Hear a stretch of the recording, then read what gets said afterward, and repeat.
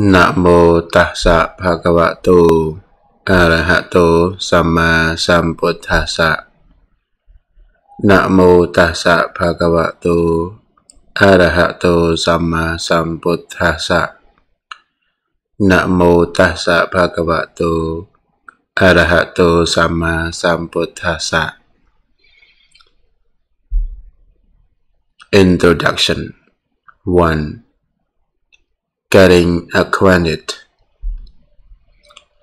Today, we begin a new class on Abhidhamma. Ever since I came to this country, I have been teaching Abhidhamma. I have thought about 3 or 4 courses and then I started teaching. So, I thought it was time to teach again. So we have this class now. 2 divisions of Buddhism. Today's talk is just an introduction. I call it getting acquainted. For example, to get acquainted with the Abhidhamma. What Abhidhamma is, what is found in Abhidhamma, and so on. Before we understand what Abhidhamma is, we should understand the 2 major divisions of Buddhism nowadays in the world. The first one is called Theravada Buddhism or Southern Buddhism. The second is called Mahayana Buddhism or Northern Buddhism. There was one Buddhism originally, but later there was difference of opinion among the elders. Different schools of Buddhism appeared in the course of time. Nowadays, there are 2 major divisions of Buddhism. Theravada Buddhism is believed to be the closest to the original teachings of the Buddha. As a Theravada Buddhist, I believe the original teachings of the Buddha are recorded in the scriptures of Theravada Buddhism. Theravada Buddhism spread to the southern part of Asia or to the southern countries. Therefore, it is sometimes called Southern Buddhism. It may not be 100% accurate, but people call it Southern Buddhism. Theravada Buddhism spread to Sri Lanka, Burma, Thailand, Cambodia, and also to Vietnam. Mahayana Buddhism is the later form of Buddhism. It is different from Theravada Buddhism in many ways. This kind of Buddhism spread to northern countries. When I say north, I mean from the middle of India. It spread to northern countries like Nepal, Tibet, Mongolia, China, Vietnam, Korea, and ultimately Japan, since these are northern countries. It is sometimes called Northern Buddhism. Sometimes Theravada Buddhism is called Pali Buddhism, and Mahayana Buddhism is called Sanskrit Buddhism because they adapted Pali and Sanskrit languages as their script languages, respectively. In both Theravada and Mahayana, there is Abhidhamma. The Abhidhamma you will be studying with me is Theravada Buddhism. I belong to Theravada. I am a Theravada Buddhist monk. I know Theravada Abhidhamma, but I am not so familiar with Abhidhamma in other schools. Therefore, Abhidhamma you are going to study with me is that taught in Theravada Buddhism. How Buddha's teachings were recorded and handed down. The first Buddhist council. First, we should know how Buddha's teachings were recorded and handed down to this day. Buddha did not write anything down. He just taught by word of mouth. His immediately disciples learned his teaching by heart, 3 months. 3 months later, the death of the Buddha. The surviving disciples of the Buddhas, headed by the Venerable Mahakasyapa, held a council, a Buddhist council. At that council, all the teachings of the Buddha were collected and presented to the councils. The council consists of 500 arahants, monks who were the immediate disciples of the Buddha. All the teachings of the Buddha were presented and scrutinized carefully. Only when they were satisfied that a particular teaching was the authentic teaching of the Buddha was that teachings accepted. As a sign of acceptance, the elders recited that teaching, a sutta, for example, together. That is why the councils are known in Pali as Sankayana or Sankiti. Sankayana or Sankiti means reciting together in this way. Suttas and other teachings were accepted as a sign of acceptance. The Arahants recited the teachings together. Thus, at the first Buddhist councils, the teachings of the Buddha, still fresh in the memories of his disciples, were collected, presented, scrutinized, and then accepted as authentic. That was done in Rajagaha, India. The Second Buddhist Council. The Second Buddhist Council was held 100 years after the death of the Buddha. Just before that council, there were some elders who had difference of opinion with regard to some Vinaya or disciplinary rules. They could not come to an agreement with other monks, so the Sangha was divided at that time. The other group was called Mahasangika. The original sung in order to preserve the original teachings of the Buddha held the Second Buddhist Council.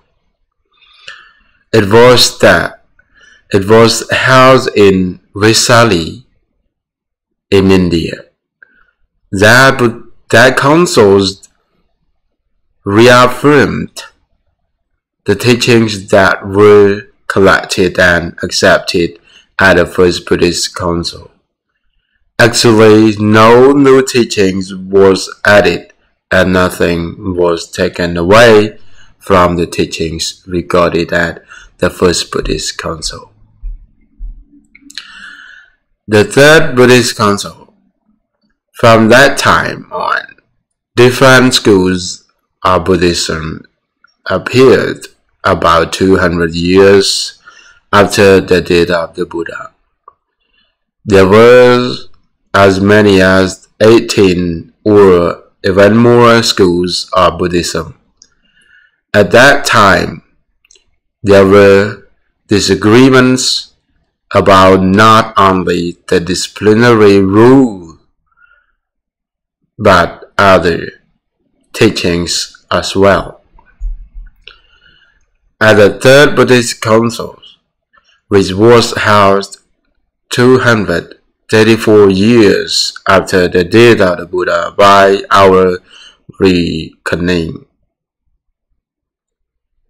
all these different opinions were examined.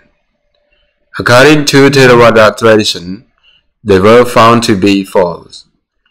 So, the Third Council was held at that time.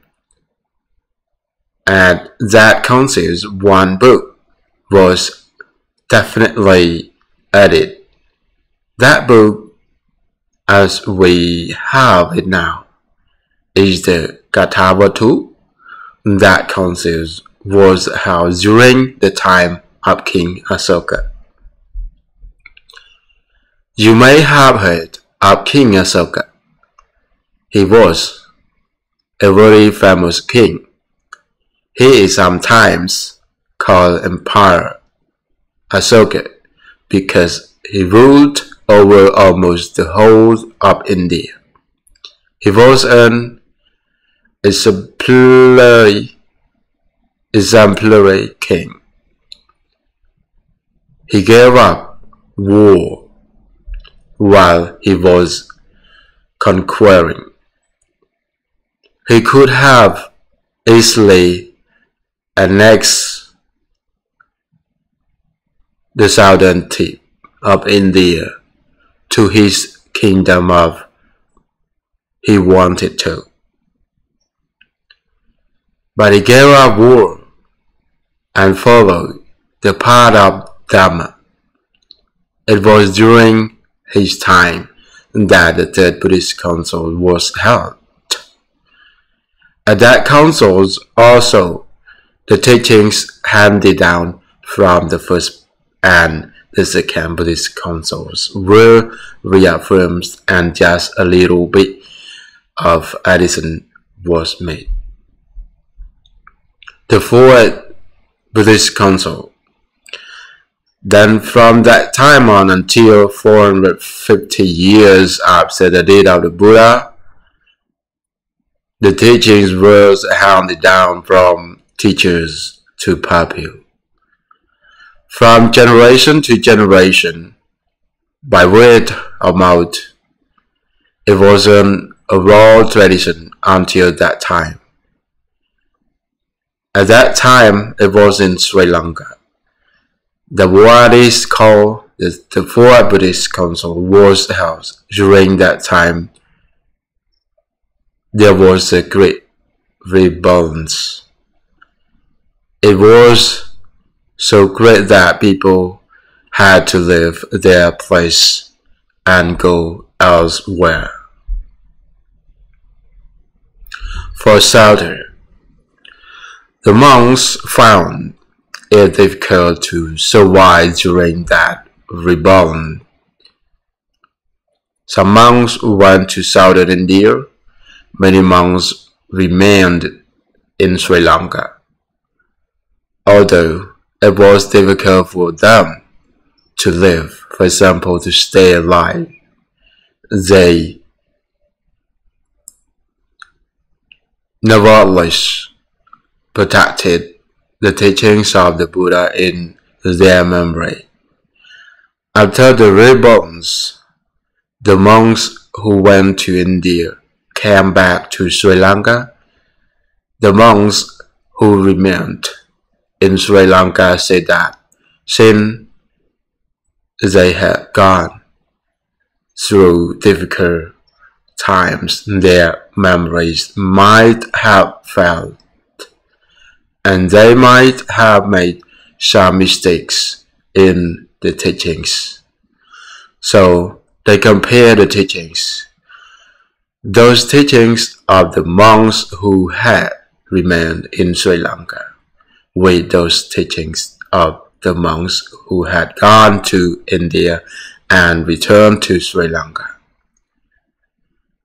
When they compared the teachings, it is said there was no difference or discrepancy. After that, the monks decided that in the future it would be very difficult for monks to retain all the teachings of the Buddha in their memory. So they decided to write down the teachings on palm leaf.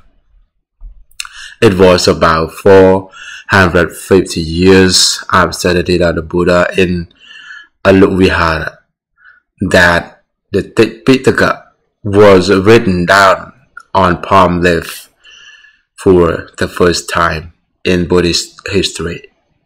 Although it was not called the four Buddhist councils, obviously later generations took it to be the four Buddhist councils. We also take it to be the four Buddhist councils.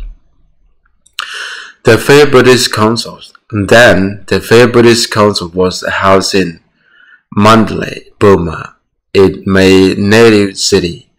It was during the time of King Mandan. He was a very pious king. He wanted to do something which was not done by any king before him. He wanted to make the teachings of the Buddha last up till the end of the world. So he decided to have the Tipitaka written down on marble slabs. There were 729 marble slabs on which all of the Tipitaka was written down. Those marble slabs were described by a Burmese author as the biggest book in the world. Its pages are 5 inches thick, about 5.5 feet high, and about 3.5 feet across. The Tipitaka was written down on these 729 marble slabs. A slab was put in a brick house. They were situated in a pagoda near Mandalay Hill. It was very lucky that none of these houses were hit by any bomb or any shell. During the Second World War, there was fighting around that place, where we can still see these marble slabs intact in Mandalay. If you visit Burma and go to Mandalay, it is a must that you go to see this marble slab. The council was held to coincide roughly with 2,400 years after the death of the Buddha, and 2,400 monks participated in that council. That council was held in 1871 AD. The Sixth Buddhist Council. After that king, there was another king. He was captured by the British, and Burma became a British colony. After the Second World War, Burma gained independence in 1948. After independence, both the Sangha and the political leaders of the country decided to call for another Buddhist council. They said the Sixth Buddhist Council would be the most comprehensive because it would include all Theravada countries, representatives from Mahayana countries also were invited to the Buddhist Council. I was involved in the proceedings of that six Buddhist councils, but I was too young to be mentioned by name in the records. The Sixth Buddhist Council was held in Roeun, Burma, in order to imitate the Buddhist and the First Buddhist Council, which was housed in a big cave. The government of Burma built a man-made cave which could host 2,500 monks. At that place in Roeun in 1954, the Sixth Buddhist Council was held. One outcome of that Buddhist Council was a well-edited and well-printed edition of the Tipitaka and its commentaries and sub-commentaries.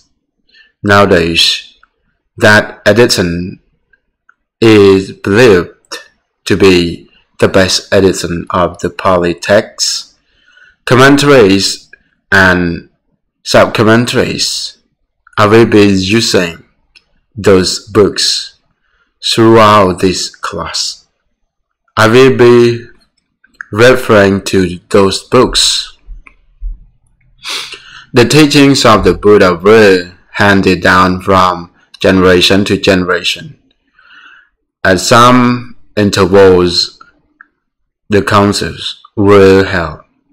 The latter councils were actually the reconfirmation of what the First Buddhist councils had accepted and recorded.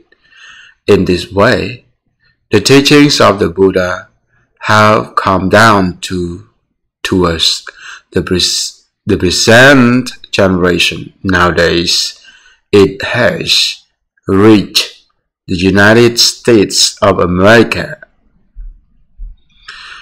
Division of Buddha's teachings into Nikaya.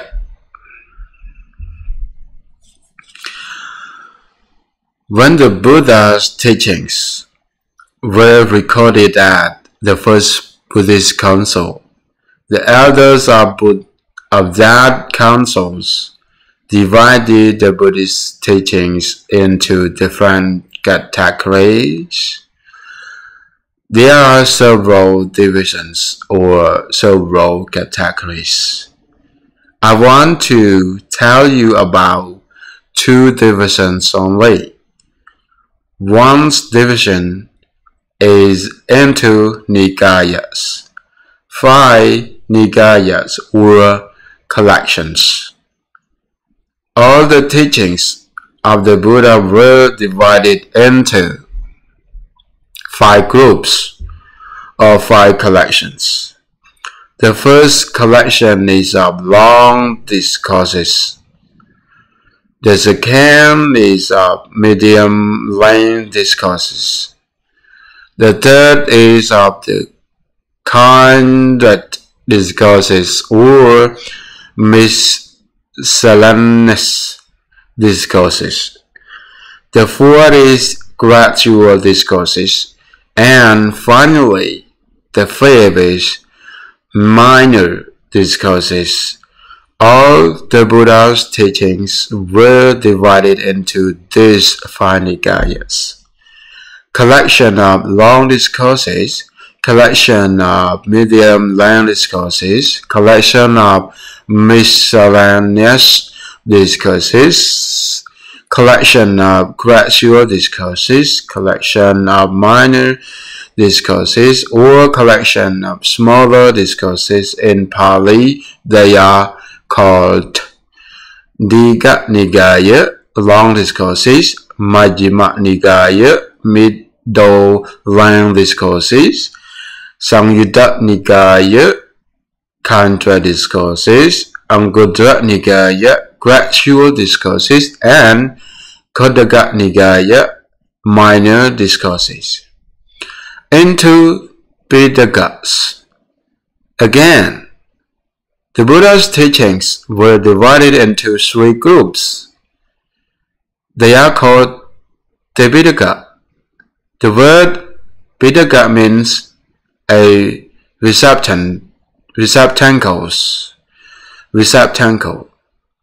a vessel or a basket. Or Pitaka means thing to be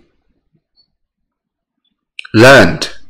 The word Pitaka is usually translated as basket. There are 3 Pitaka or baskets. They are 1. Vinaya Pitaka, 2. Sutta or Suttanta Pitaka, and 3. Abhidhamma Pitaka. Nikayas and Pitakas are separate or different sorts of divisions. Many people may understand this. They think Nikaya division is a subdivision of Pitaka. But that is not so. Actually, each Buddhist book and the Pali Canon belongs both to a particular Pitaka and a particular Nikaya. Let's look at the first book among the texts, the Mahavibhanga. It belongs to Khuddaka Nikaya, and as to Pitaka, it belongs to Vinaya Pitaka. Nitipakarana Pitakopadesa and Melinda Panya. These 3 are not mentioned in the Vinaya and Digha Nikaya commentaries as part of the canon. That is why some people don't include them in the Pali Canon, but in Burma, these are also included in the Pali Canon when they were rehearsed at the 5th and the 6 Buddhist councils. They were included with regard to the Gathavatu, this book as we have it today, was added at the 3rd Buddhist councils. You may read the expositor for the account in details. There is a Pali verse found in the Vinaya commentary and the Abhidhamma commentary. It reads, Thapetva Chaturo Pete Nikaye Diga Adike Tatanang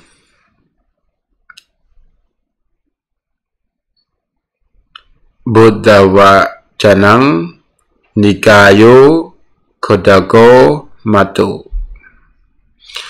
The meaning is as follows: the rise of the words of the Buddha, excluding these 4 Nikayas, such as Digha, that means Digha, Majjhima, Samyutta, and Anguttara, should be understood as Khodaka Nikaya, 80 string,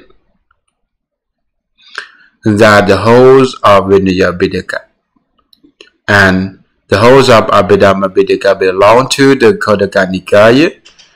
Khodaka Nikaya means minor teachings or minor discourses. Abhidhamma is not minor, and Vinaya is not minor either.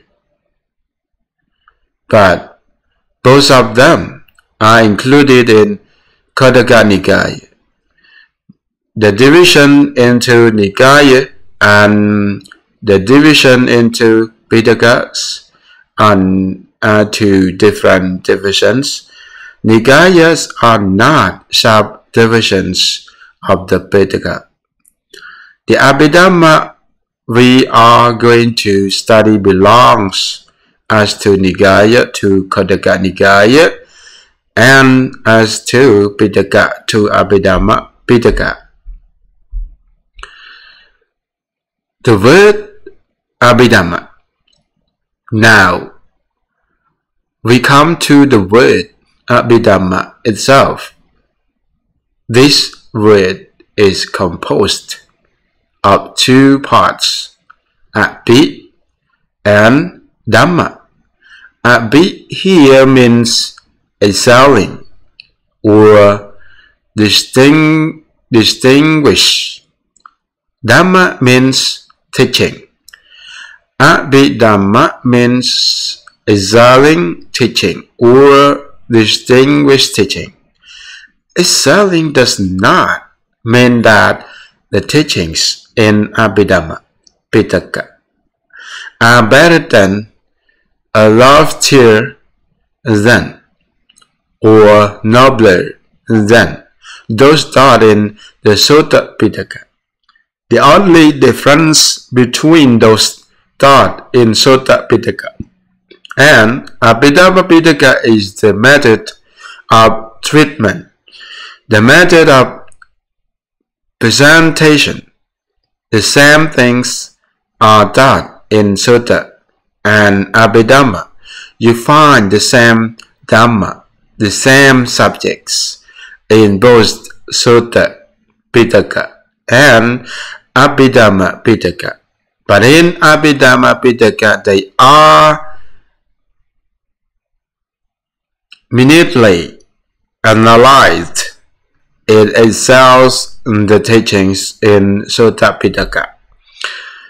It is distinguished from the teachings in Sutta Pitaka with regard to the method of treatment. Let us take, for example, the 5 aggregates. I hope you are familiar with the 5 aggregates, aggregate of matter, aggregate of feeling, aggregate of perception, aggregate of mental formations, aggregate of consciousness. Buddha taught the doctrine of 5 aggregates. We are composed of those 5 aggregates. Most beings are composed by 5 aggregates. These 5 aggregates are treated in the Samyutta Nikaya on 1 page only. But the same 5 aggregates are treated in the second book of Abhidhamma in 68 pages. We have 68 pages versus 1 page. You see how different the method of treatment is in Suttanta Pitaka and Abhidhamma Pitaka. In the Suttanta Pitaka, the Buddha may elaborate on the 5 aggregates a little more, but it is most complete analysis, a complete treatment as in the Abhidhamma. In the Abhidhamma Pitaka, especially in the Vibhanga, they are treated by way of explanation of Suttanta method, by way of explanation of Abhidhamma method, and by way of questions and answers. Actually, everything to be known about the 5 aggregates is treated in Abhidhamma, not in Suttanta Pitaka. So this is why it is called Abhidhamma. It differs only in the method of treatment, not in the content, not in the dhammas taught in it. You find the same 5 aggregates in suttas and Abhidhamma. You find the 4 noble truths in sutta and Abhidhamma, and so on. What is taught in Abhidhamma? What is taught in Abhidhamma? It is very hard to translate this word into English actually. We will say that it is ultimate teaching in contrast to conventional teaching. In Sutta Pitaka, the Buddha used conventional terms like I, you, a person, a woman. Without these conventional terms, we cannot speak at all. We cannot communicate with other people at all, because we live in this conventional world. So in the Sutta Pitaka, Buddha taught in conventional terms, but in Abhidhamma Pitaka, most of the terms used are not conventional terms, but terms of ultimate reality. They are different. There are almost no persons, no man, no woman in the Abhidhamma Pitaka. You will find 5 aggregates, base elements, vulnerable to it, and so on. Although the subject may be the same, the way of presentation is different. Let us take the examples of water. Actually, I don't have the knowledge of chemistry. I only know that water is ozone. So I always take that examples. When I say I drink water, I am using a conventional term. It is the truth that What I am drinking is water. I am not lying. But if you go to a lab and analyze the elements, you will not call that liquid water, but also the terms we use in Abhidhamma are like the usage of the terms also in chemistry. You are not a man. You are not a woman. You are 5 aggregates. The 5 aggregates are sitting right now.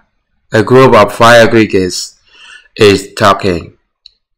About 5 aggregates are listening. That is something like Abhidhamma. In Abhidhamma, the terms used are the ultimate realities and not of convention. These realities are taught in many different ways.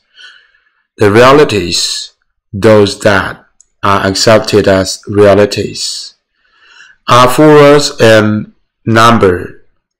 We will come to that later. In Abhidhamma, mind and matter are minutely analyzed. A person is composed of minds and matter. Mind is again composed of citta, which is translated as consciousness, and citta, which is translated as mental factor. What we call mind is a group of 2 things, citta or cettasika. There are 89 or 121 types of citta. Citta is divided into 89 or 121 types. Self-consciousness. Mental factors are divided into 52.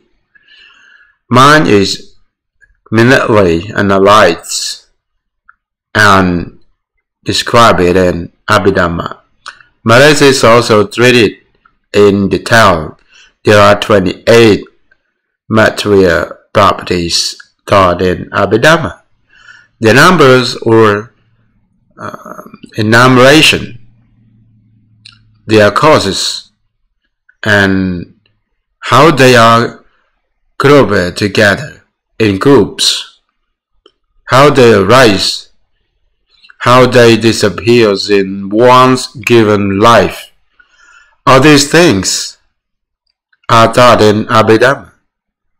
In Abhidhamma, what are ultimate realities is taught.